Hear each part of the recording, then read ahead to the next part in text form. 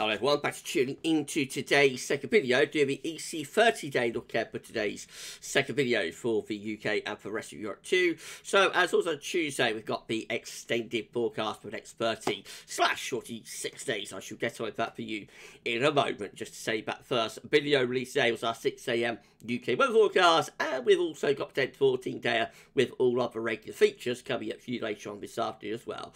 Please like, share and subscribe on all today's videos and content. Well, thank you so much, everybody, for doing that. Right, let's start off with situation across Europe for week one then. This will be the 15th to 22nd of January. Looks unsettled in the week ahead with a trough of low pressure across much of northern and also western Europe as well. There's a blocking area of high pressure over Greenland and Iceland that's gradually reducing, but still enough to be bringing cold air down into that trough of low across much of northern Europe in particular. 500 millibar heights look like that, so a trough below average heights across much of northern and west Europe. Notice how the block is just beginning to go more towards the Canadian side of Greenland, and very cold across much of northern America, by the way. Jet stream really digging southwards through there. Okay, so this is how the temperature anomaly is stacking up across Europe for the weekend. So very cold across northern Europe again. Current of cold issues Scandinavia and the Nordic regions where it's been throughout winter. Some places 10 degrees or more below average. UK, Ireland, northern France and into the Low Countries, Belgium, Holland, Netherlands.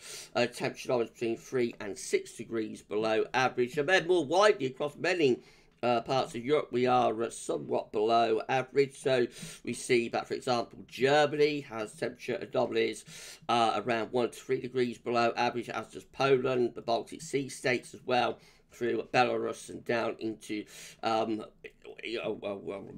western parts of Ukraine. Eastern, get me east and west mixed up. Eastern Ukraine is warmer than average, as is the Black Sea. And then much of southern Europe actually quite mild. So France, Spain, Portugal, into the central bowl of Med, over to Italy, over the Adriatic and down towards Greece and Turkey. All those areas coming out with above average temperatures.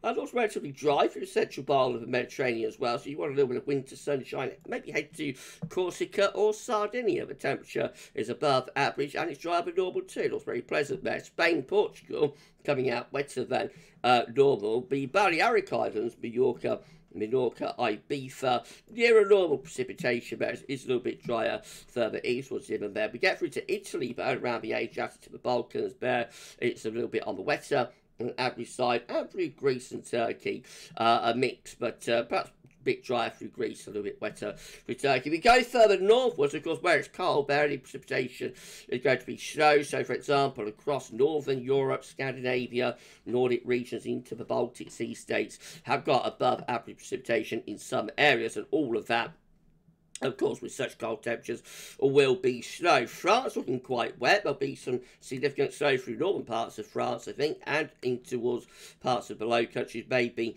into some parts of western Germany as well. And we come up in towards the UK, so it's dry and average England and Wales, but a little bit on the west side as we get further northwards in towards Scotland.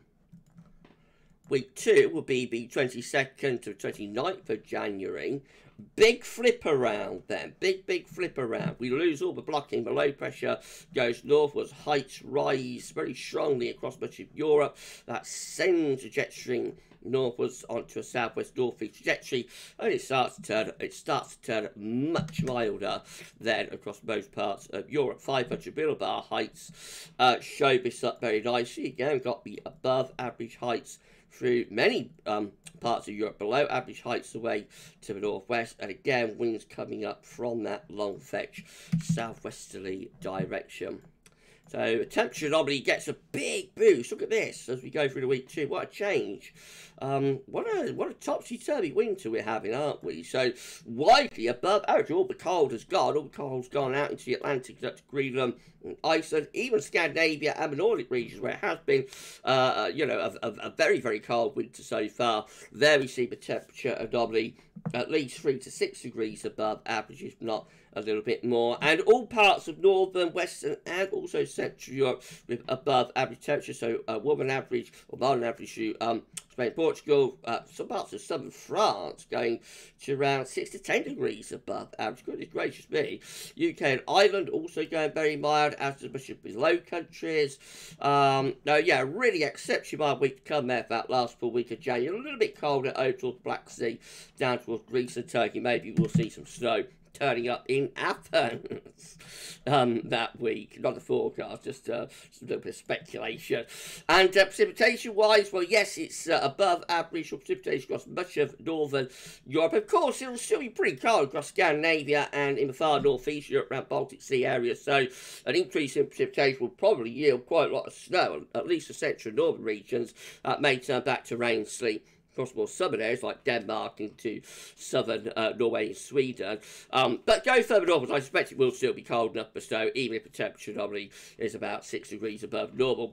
Meanwhile, further south, both can be largely up and dry, and outside of that big ridge of high pressure anywhere from like southern central France southwards, going to be having dry and average conditions for Mediterranean. Again, looking pretty dry, so not too bad at all. If you want a little bit of wind sunshine, head down to the Med, and there you should find it with relatively pleasant temperatures as well.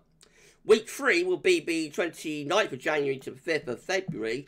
So this week sees high pressure just taking over really across many parts of Europe. So an anticyclonic week there. Low pressure getting pushed away to the north. But yes, it's probably up here a long way north of the winter. The only reason there is high pressure, it might start turning colder from an inversion with frost and fog, particularly likely through France, Germany, probably below countries, maybe into parts of Ireland and southern England, although a little bit less likely here because we're probably bringing in more of an Atlantic sort of wind. But yeah, under the centre of high pressure, we might start seeing some frost and fog and that sort of thing developing. 500 millibar heights looking like that again, above average heights dominating across many central and western parts of Europe. Temperature anomaly is so still above average, but coming down a little bit compared to week 2, but still widely above average all the way from Ireland and Portugal in the west, right the way to the Black Sea in the east, and all points in between with above average temperature. Bear in mind, the model won't be picking up on like frost and fog through France, Germany, etc. Because that's low level colder. The model is looking at the upper parameters really. And as far as the precipitation anomaly is concerned, so western and average through Norway into north parts of Sweden, sort of average or no signal anywhere from Germany eastwards to the Black Sea, but to the west and to the south, about largely on the dry and average side under that area of high pressure. And then week 4 is the 5th to the 12th of February.